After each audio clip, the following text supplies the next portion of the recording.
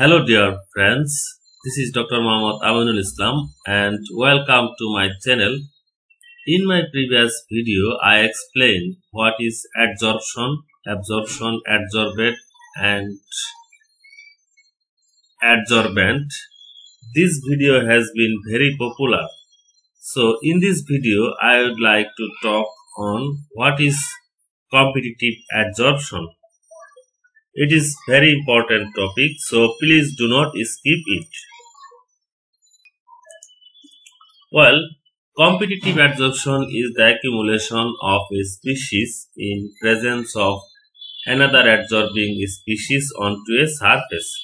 Here I have shown a typical example of competitive adsorption of cobalt in presence of hexavalent chromium onto barnesite, which is beta manganese dioxide, and cobalt plus nickel system, phosphate plus hexavalent chromium system. So these are competitive adsorption because adsorption of one species occurs in presence of another species onto this surface. Well, multiple pollutants occur simultaneously in most contaminated soils and aquatic systems, and the behavior of a particular metal ion is affected by the presence of others in the soil system.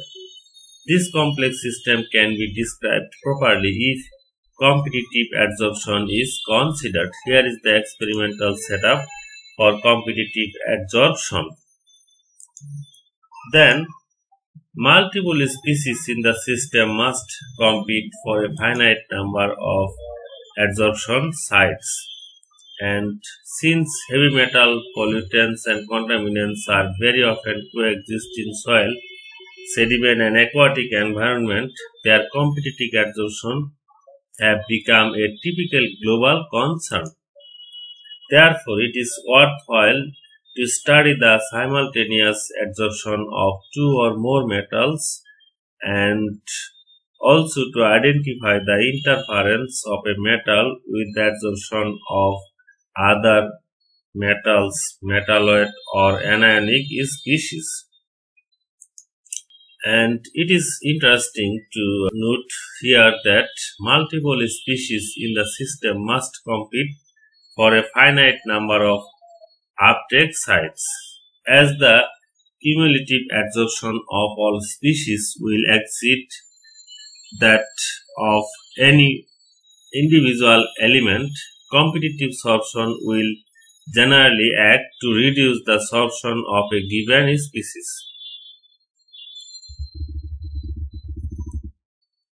Importance: competitive adsorption of metal ions and other contaminants onto soil mineral is very significant because of their fate and transport behavior in the natural environment.